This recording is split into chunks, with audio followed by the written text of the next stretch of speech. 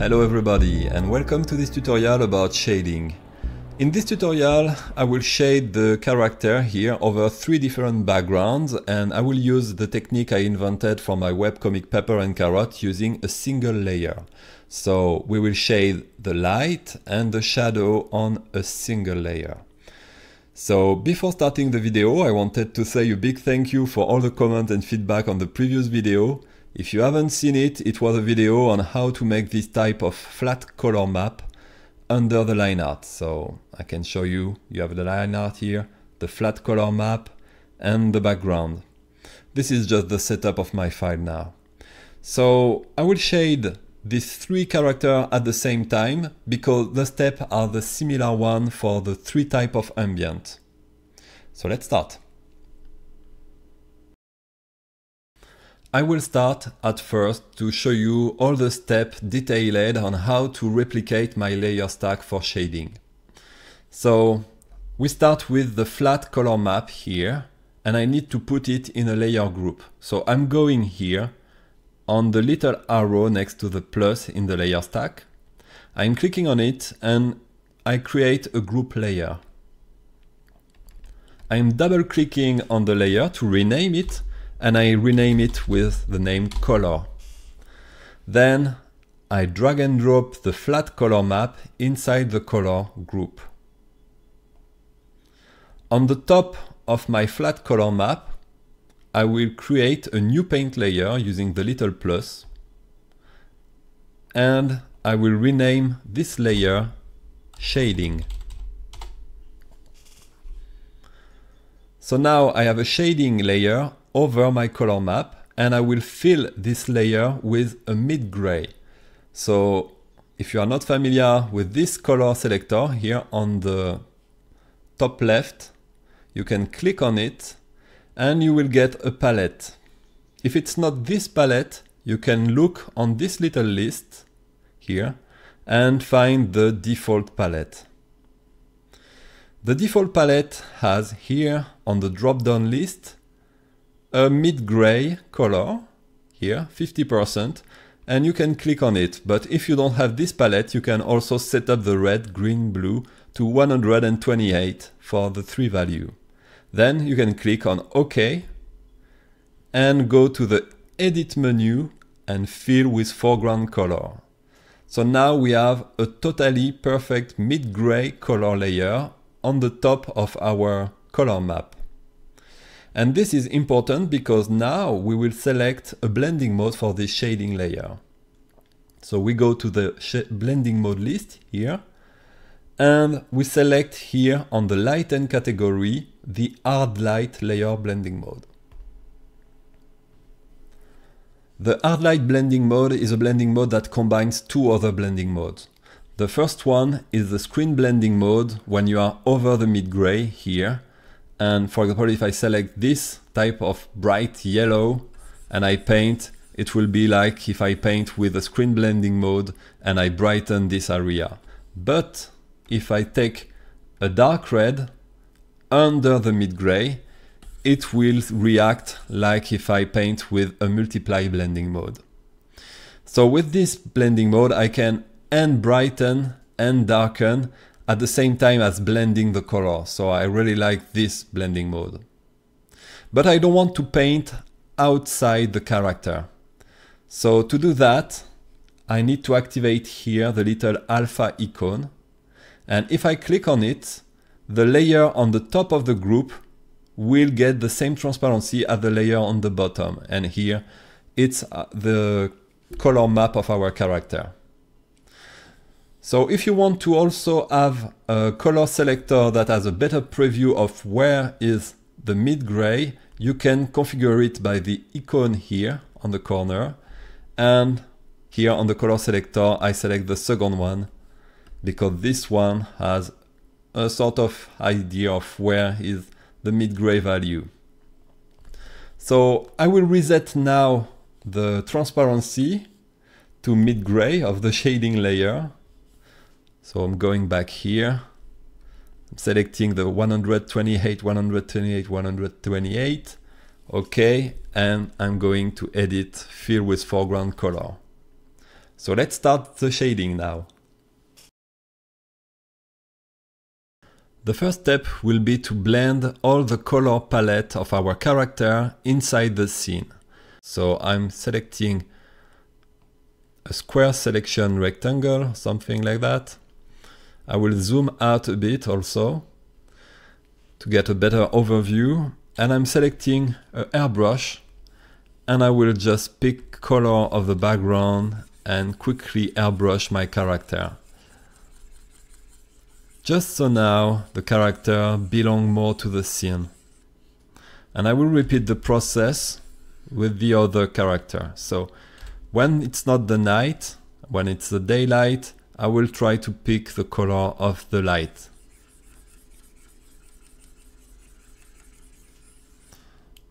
And just a tiny bit also of the shadow here on the bottom of the character. It's just like getting a big gradient, just so we have the character that is looking more inside the scene.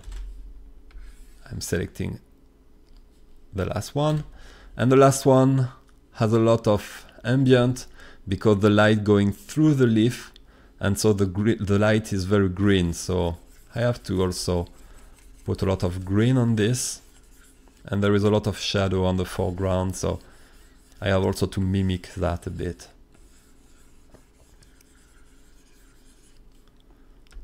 Maybe pick a bit of color of light, like that.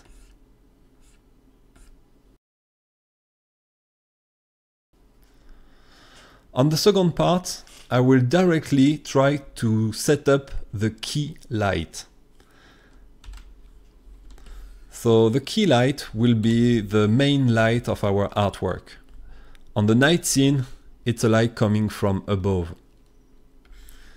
It's a light very bright, a bit bluish, so I'm selecting this type of blue color, and with a hairbrush, because I don't want edge now, I just want soft shadow,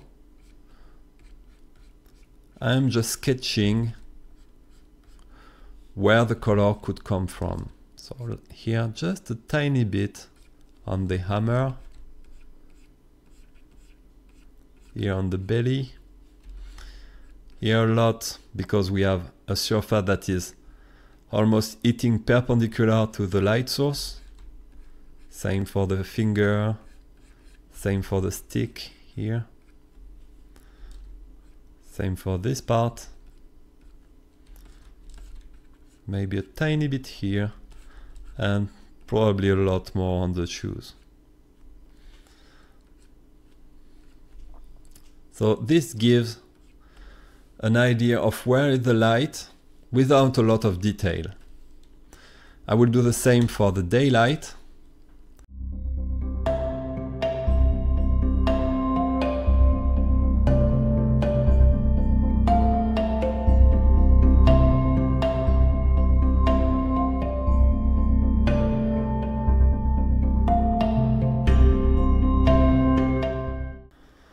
Once this is done, we will create a path for the shadow, and it will not be like the shadow we already have, but casted shadow.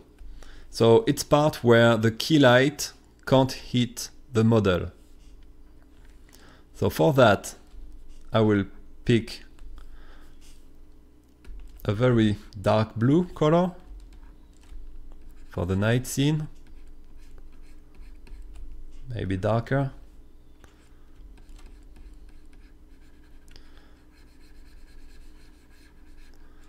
And I'm painting here. I'm painting under the arm. Also here, under the hat.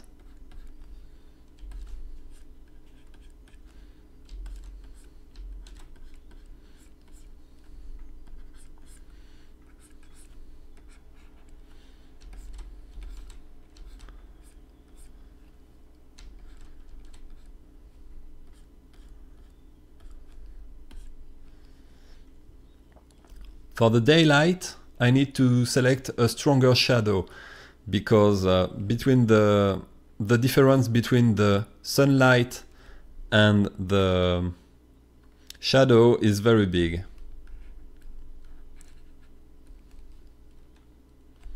So I'm trying to select a little bluish shadow, just because we suppose that we have a blue sky above.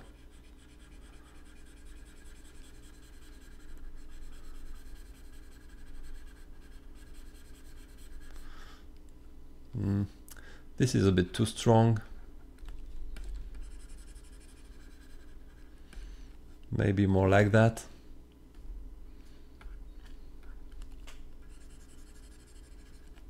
Yes, like that. So if I want to sample a color of shadow, I can use the Control plus Alt plus click. And you will see the cursor is changing. It looks now like a color picker with a little layer stack on the corner. So I'm clicking here and I'm recovering only the color of the shadow.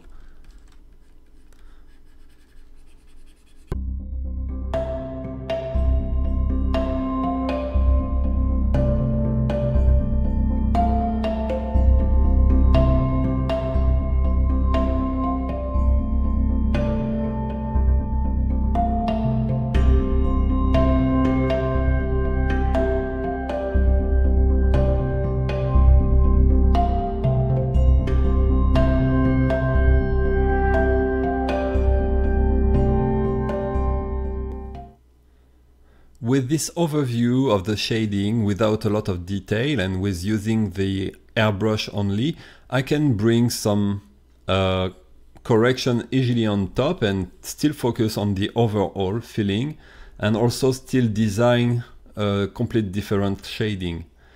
For the sunlight character, I will just add a tiny bit more red on the face and on the shadow of the arm, because we have a strong light and this light is going through the skin and reveal the color of the blood.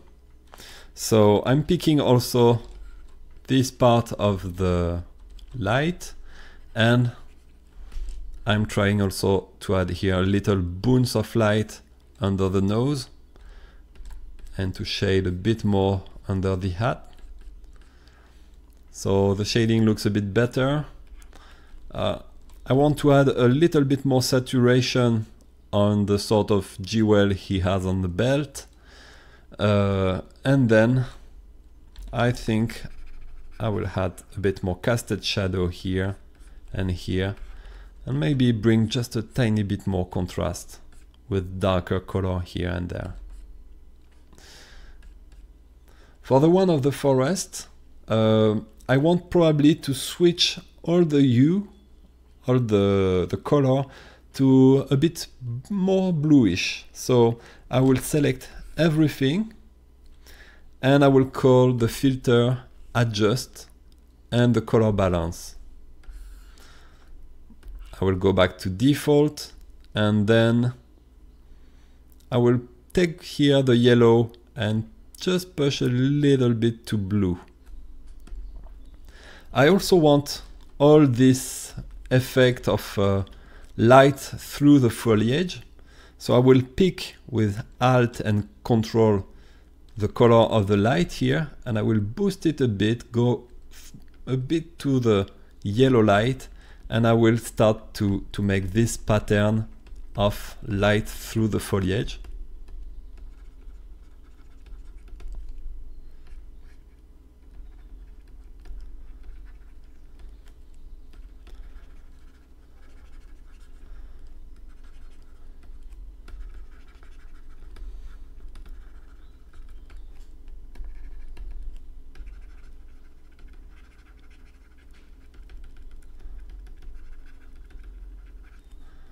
Maybe a bit more on the hammer here,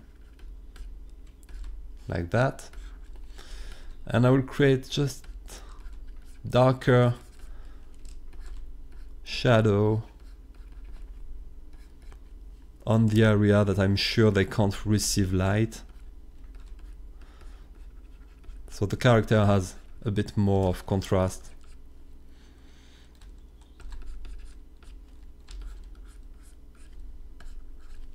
Especially on the boot here.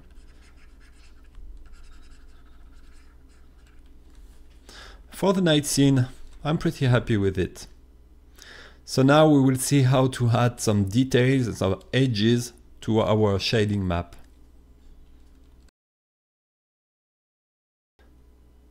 So now we have all the color at the right place, but all with a little bit of wobbly and weak shading. For example, here we don't have the shadow following the tissue. We don't have a shading here for the glove, and so we still need to create a lot of detail, and sometimes it's a bit too blurry, so we need also to change tool. And for this I will select a brush with a bit of blending of color, this one, the Eye Wet Textured Soft, part of the Krita default, and I will pick the color of the shadow here with Alt and with also Control and click. So I have this special color picker that will sample just the color of the shadow, and I will reduce the opacity to 20%, by 20%, so 80%. Sorry, it's very hard to do things at the same time explaining in not my language. So and then I can just create more edges. Like here, I will sample now the light here.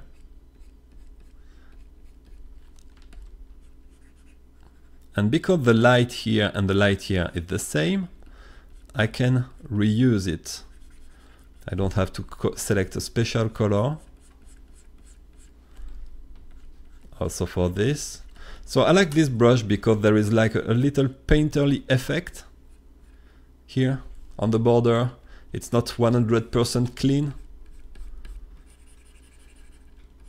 And so you can, this way, do a lot of little detail for your shading and make it a little bit more dynamic and not so wobbly and flat. So I will now do this step over all the character. It will require a little bit of work, and as usual, when I do that, and I'll probably take 20 minutes for doing that, I will launch a time lapse. So see you in a bit of time.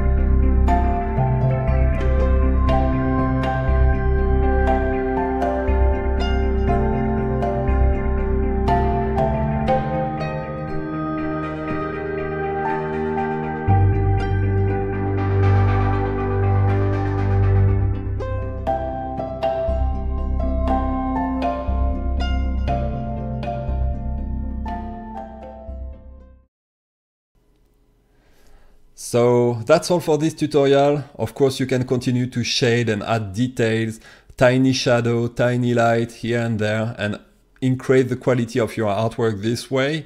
As you can see, in my place, it's the night, so I think it's something beautiful for a tutorial about shading to end like that. And thank you for following, thank you for your comment and feedback, and see you at the next tutorial. Bye bye.